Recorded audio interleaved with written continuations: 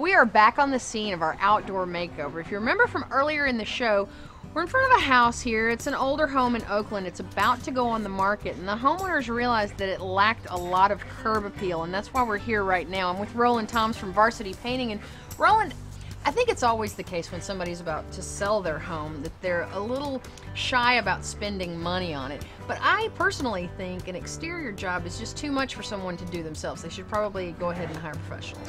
Well, that's a good point. Actually, there was an article that was written a couple of years ago in one of the home improvement magazines, and it talked about the fact that the two things that you get the most bang for your buck for resale, number one was a kitchen remodel, and number two was exterior painting.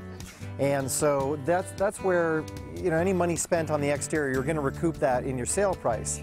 And what we're going to do here on this particular home is I'm going to show you and help homeowners identify exactly what is a bad paint job, because you're going to see a lot of areas where the coverage of the paint wasn't very good, where the lines aren't straight. And so the idea of saving money to cut corners, it's not going to really help you in the long run. So there is an argument to doing a job that is budget conscious, but to cut too many corners and say go with the lowest painting contractor is rarely something I'd recommend. Well, let's talk about this house in particular. It almost seems like on the side of the house they just sort of gave up at some point. So let's talk about some of the things they did wrong and how you guys are going to fix it. Okay, sounds good.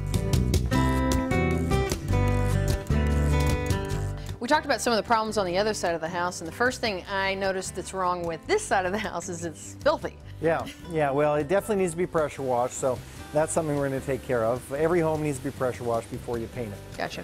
But the other thing that really I'd like to show you is just really the improper coverage that you've got here. And it's so common to just cut a corner by either doing a one-coat paint job, right, or you hire a painting contractor who says they're doing 2 coats of paint, but it's not a true 2 coats of paint. True 2 coats of paint is you let the first coat dry, right, at least a touch, and then you recoat it. And in this case, you can just see the gray paint behind, sure, that's bleeding through.